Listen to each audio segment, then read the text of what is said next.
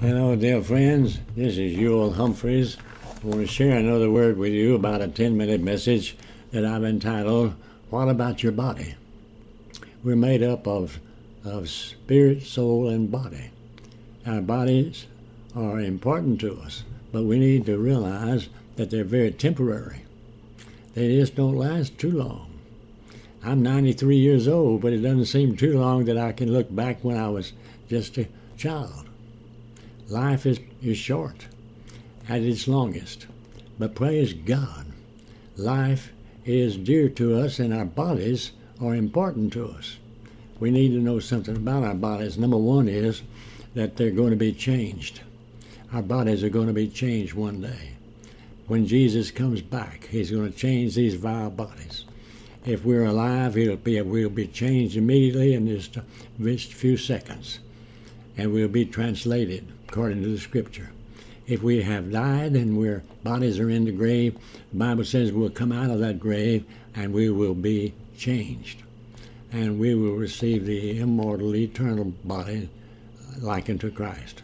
The Bible says in Philippians, the 3rd chapter, our conversation is in heaven, from whence we look for our Savior, the Lord Jesus Christ, who shall change these vile bodies and make them and fashion them into like unto his own glorious body.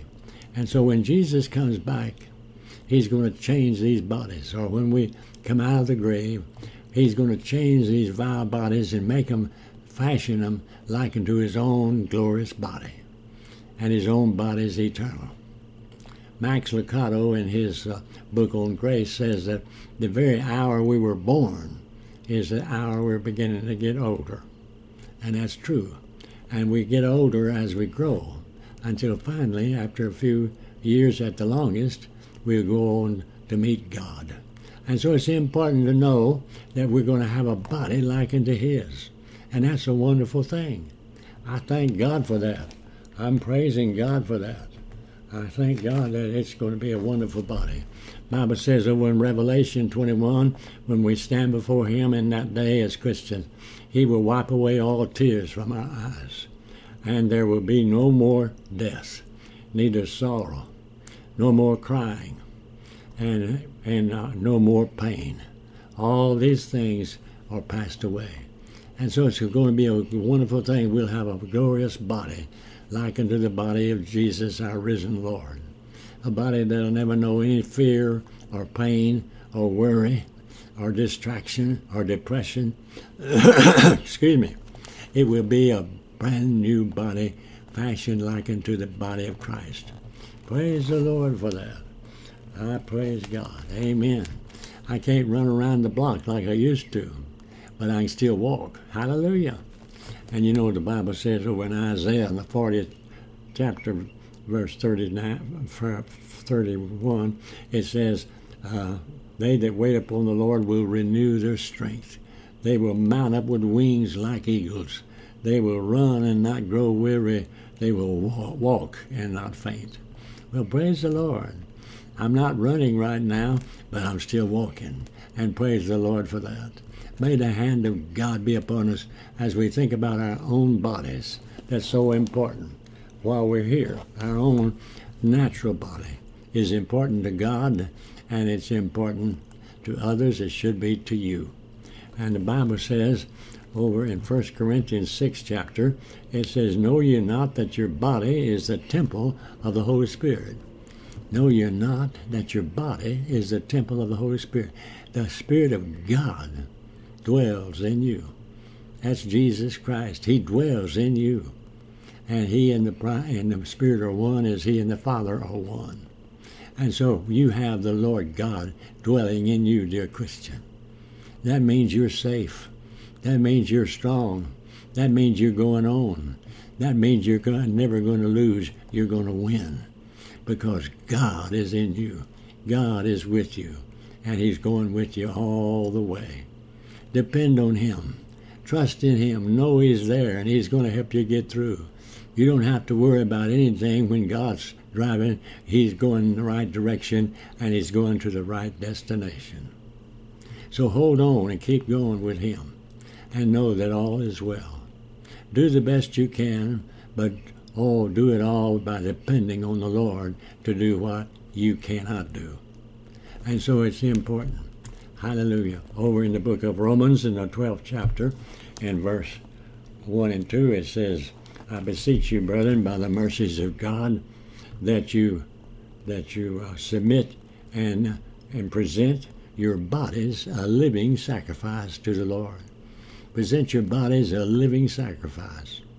When the Hebrews brought the sacrifices to Moses in the Old Testament, they brought him to the high priest, and the animal was killed, and the blood sprinkled on the altar, and the priest would pray for them for their forgiveness.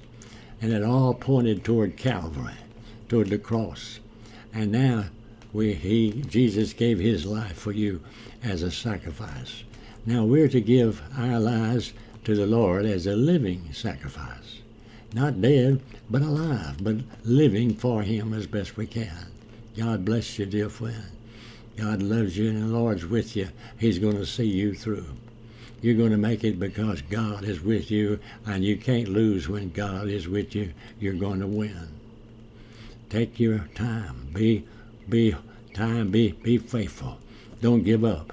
Just keep looking up and keep going on and keep trusting the Lord, and you're going to get through. Amen. Your body is the temple of the Holy Spirit. You're not your own. You're bought with a price. The Lord Jesus has bought you, and you belong to him. Have thine own way, Lord. Have thine own way. Thou art the potter, I am the clay.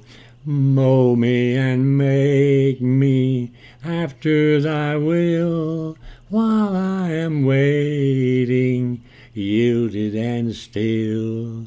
Have thine own way, Lord, have thine own way.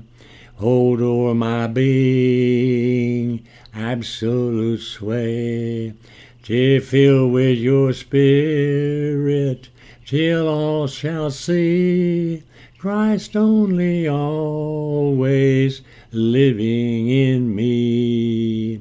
Praise the Lord. God bless you, dear friend. God keep you close to him. He loves you very much. Pray this prayer with me if you're not sure that you've been forgiven and your name written in heaven. Just say, Dear God, please forgive me. I believe in Jesus. I believe he died for me. I believe he rose again. I believe he paid for all my sins. And I believe he's coming back again.